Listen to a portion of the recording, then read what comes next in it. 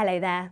This week's 10-day trend is a fairly simple one, as the weather's not really going to change too much, but it's also fairly tricky as the day-to-day detail can often change, and this leads to some difficult forecasting. I'll explain in a moment, but the reason why the weather's not really changing too much, yep, you've guessed it, is all due to high pressure. At first sitting out to the west and slowly edging its way eastwards through the course of the week and into the weekend, where it becomes mostly straddled across the UK, bringing mostly dry, settled conditions. A very different weekend if you compare it to last weekend, when of course we had Storm Amy moving its way through. So mostly dry, settled, a mix of cloud and also some sunny spells. High pressure will continue to push its way eastwards as we head through into next week. But as it does so, of course, we follow our winds round in a clockwise direction around areas of high pressure. So we do start to see a bit of a change in our wind direction as we head into next week. And this can have a knock-on effect across our weather. It depends where our wind is coming from as to where we see the most cloud, where we could see breaks in the cloud. And of course, where we see breaks in the cloud, light winds, we could see some mist, fog, possibly even some frost into next week. Now, before I get onto those details, I just want to reverse the clock back and of course talk about tomorrow, where for some it could be a little bit of a chilly start, particularly across the south where we see more breaks in the cloud. Elsewhere, quite a grey, gloomy start, plenty of cloud in the skies. This cloud will be thick enough to produce some drizzle, particularly across Northern Ireland, southwestern parts of Scotland, also northwest England. So some drizzly outbreaks at times, mostly across hilly areas.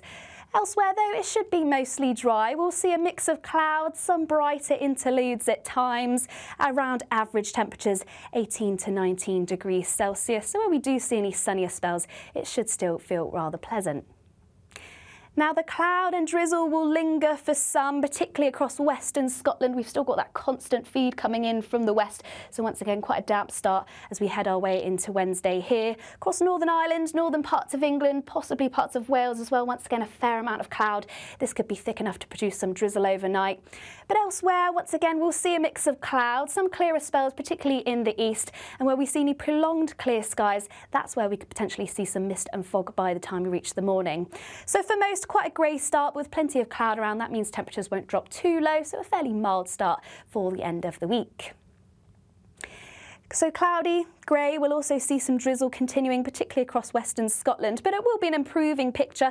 We'll eventually see more breaks in that cloud, particularly as we head our way towards the afternoon. Perhaps less so across the south. Those cloudy skies may remain through much of the day. Also across the Northern Isles, fairly thick cloud producing some drizzle at times.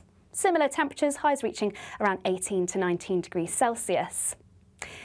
Now, as we head through into the evening, once again, there are going to be a fair amount of clear skies. So as soon as that sun dips away, it's going to turn chilly. Once again, we could possibly see even some mist and fog by the morning. And we are going to start to see that sunlight dip away fairly quickly through the course of October. Less so in parts of the south, though by the time we finish off October, we'll see around 2 hours less of sunlight. A bit more across northern areas, around 2 hours 30 to 40 minutes across parts of Scotland. So those nights are going to draw in. And if we see clear skies, that is where temperatures are soon going to dip away.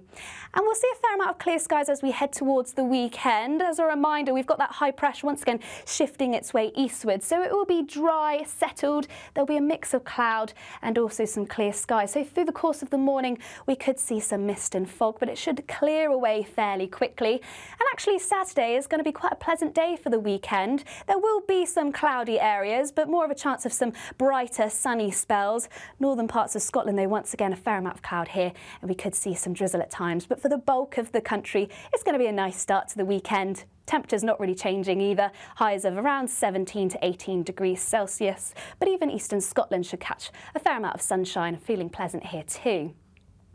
Now, over the weekend, there is going to be some mist and fog to start. It's a little bit tricky to say where exactly they'll be because it all depends on where we see those breaks in the cloud through the overnight period.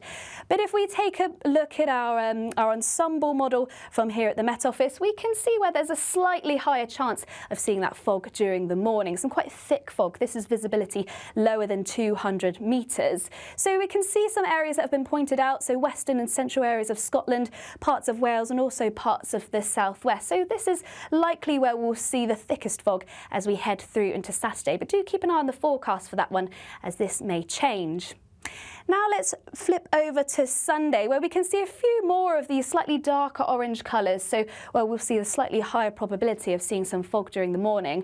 Similar areas are being picked out: western parts of Scotland, also Wales, parts of Shropshire, also Gloucestershire, but also Northern Ireland and parts of Yorkshire. So pretty much anywhere, to be honest, could catch some fog during the morning, particularly if we see those clear skies stick around through the course of Saturday night into Sunday. But these areas at the moment is where we're seeing the highest probability that we could potentially see some travel disruption as a result of this fog. But it's still a few days away. It's quite early during the Sunday morning, so not many people will be awake. And the sun is strong enough now to clear away that fog fairly quickly. So there could be some poorer visibility during the early hours of Sunday. Any low cloud should lift and break fairly quickly through the course of the morning, and Sunday will probably be fairly similar to Saturday. Mix of clouds, sunny spells, a slight drop in temperatures, highs reaching around 15 to 16 degrees Celsius, but still more or less around average for the time of year. Now, how about as we head into next week? Well, if we take a look at our probability plot in terms of pressure, we can see it's very dominated by these reds and dark red colours. So high pressure very much dominating our weather through the next 10 days and even beyond. Now, as I said earlier, it really depends whereabouts that high pressure is going to sit, because it really makes a big impact in terms of our wind direction, and this in turn has an impact on our weather, so where we could see the bulk of the cloud. Now, Wednesday into next week, most models are showing that high pressure will be situated off to the east, and this gives a bit more of an east-southeasterly direction. But this high pressure would only need to be slightly shifted further south for more of a southeasterly wind direction. And that means if we follow the source of our winds, it will have more of a land track rather than a sea track. So if we have a more easterly wind direction, we'll pick up moisture from the North Sea. This will drag in plenty of cloud, particularly across eastern areas of Scotland, whereas the west could see a few more breaks. However, this high pressure, if it's sat slightly further south and we see more of that south to southeasterly wind flow, we get more of a land track, so that air will tend to dry out more. Drier air means less moisture to form cloud, and so we'll see a few more sunnier spells by the time we get to Wednesday. So a chance that actually, although the beginning of the week it will be dry, there will be a fair amount of cloud around, some mist and fog during the morning. Wednesday, if we see that slightly drier air mass, more of a chance of a bit more sunshine. Nevertheless, though, it's going to be remaining dry, average temperatures, so feeling fairly similar to what we'll see over the weekend. And in terms of forecast confidence, well, we're fairly confident for the first couple of weeks of October that high pressure is going to remain the dominant force. But notice as we head to around Monday, the 20th of October, a bit further than the 10 days. But notice as we get to that period, our forecast confidence lowers slightly, and that's because we could start to see a slight change from the west. High pressure drifting to the east, allowing more frontal systems to push in from the west. Here's our European model, which we run over and over a few times, slightly changing those initial conditions each time. And quite a few are starting to show some rain pushing in from the west. Let's focus in on a few of them. So number one, for example, this is precipitation over a 24-hour period. This is Sunday next weekend. So notice that's starting to push in some rain from the west across member one. Member two is starting to push in quite a lot of rain from parts of the south and southwest. Also member three starting showing quite a lot of rain actually pushing in from the west. So there is going to eventually be that breakdown with frontal systems pushing in as that high pressure eases away. Obviously, that's still a fair amount of time away, and for the time being, over the next 10 days, high pressure is the dominant force. So dry, settled, some mist and fog during the morning, and possibly even some frost.